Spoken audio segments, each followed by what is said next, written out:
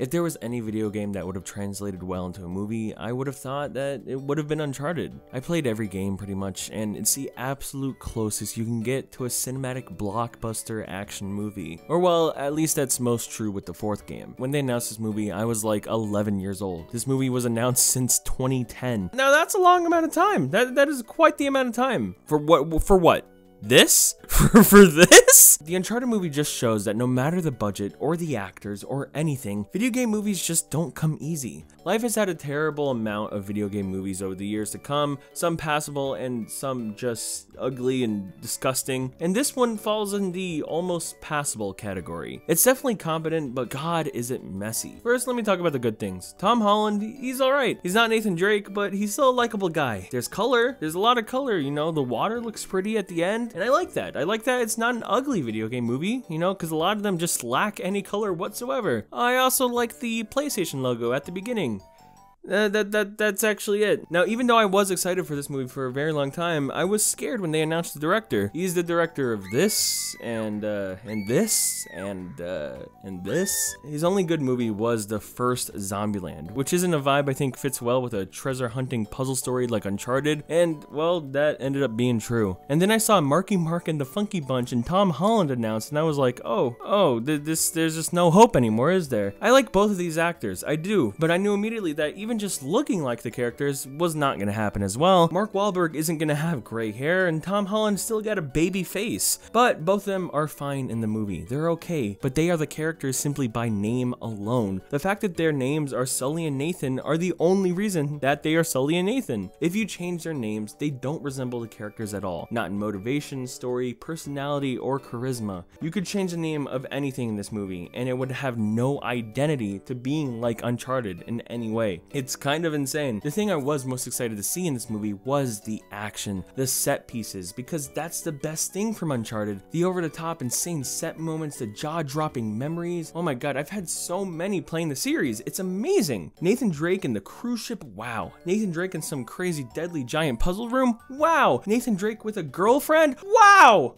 Now that's insane, and this movie kinda has it. I don't know, not really. It's weird. The last quarter of the movie is the best, but the lead up to it just feels so unimportant. The only cool set piece is the ending of the movie, and even that just feels kinda wasted. Uncharted is like National Treasure with puzzles that are just too insane and cool, and the movie doesn't really have that many puzzles. It has like one direct interactable puzzle that all the characters try to solve together, and that's it. The entire puzzle solving coolness of the games, that's just not here. The movie is just a reminder of how video game movies are still a long way until they actually get good. Uncharted undoubtedly has the perfect blueprint and baseline for a movie series, and even it wasn't able to work. Instead, the whole movie just feels so dry and bland and devoid of life. The characters of Nathan Drake and Sully barely know each other in the movie. They have drama between them, and holy crap, is it forced. Obviously in the movie, this is the first time these characters meet, and they barely bond or get to know each other or anything, and yet at times it will try to act like they started a growing friendship.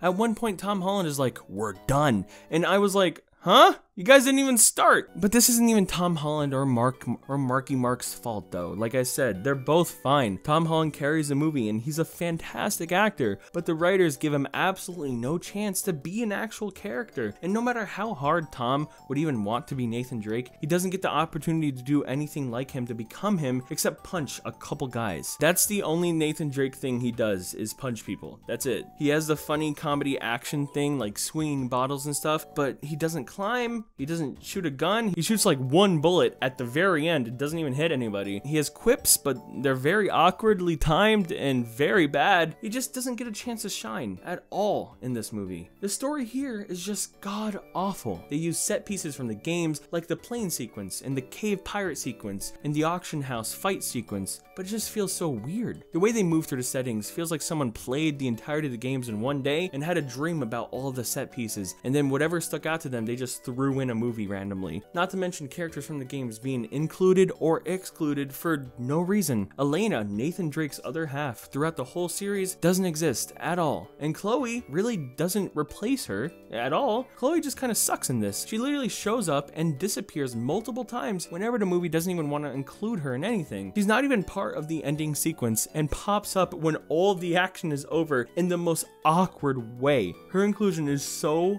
bad. I can't believe it. Also, they include Sam from the fourth game, Nate's brother, but they don't actually include him. They have the entire intro of the fourth game in the orphanage when they're young, and that's the last you see of Sam. But he is mentioned obsessively throughout the movie. Nate's entire driving force is to find Sam and everything, even though you never see him again. Sam is this massive driving force for Nate to pursue his quest in general because he gets like notes and letters from Sam, but why? Why? It's so lame. Sam is not in the movie at all. He's not in any part of the movie, and he has no connection to anything. It's just so weird why he's the driving force. Why is he always being mentioned? It has no effect on anything. So why is Sam even a part of the movie? Having him be heavily mentioned and used like every 10 minutes is so weird, and just to not even show him at all or have him be a part of the actual movie. They just didn't want to write Sam as an actual character because that would have been too hard to include with the characters they already have. Also, I want to talk about the main villain, played by Antonio Banderas. He's not good. Antonio Banderas, I love. He's a great actor. He's great in so many things, but wow, he was not good here. He felt like he was drunk in every single line. It was freaking me out. Not to mention his only screen time, his only appearance is repeating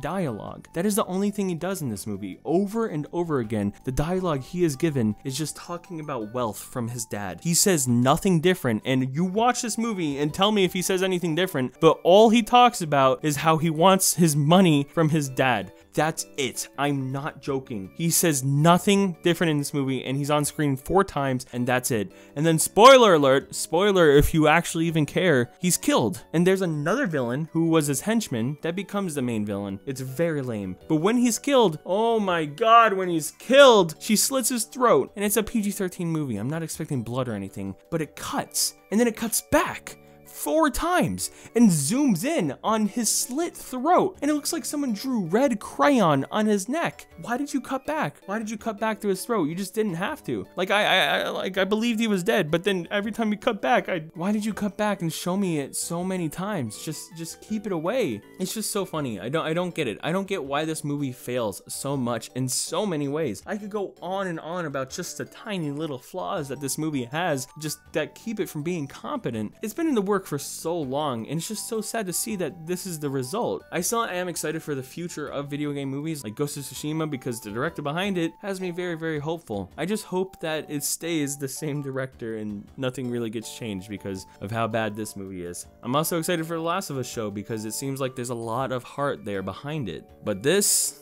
the Uncharted movie, it just sucks. It's so bland and lame and depressing. And walking out of the theater, I just felt very, very sad. Uncharted, more like I sharded. Yeah.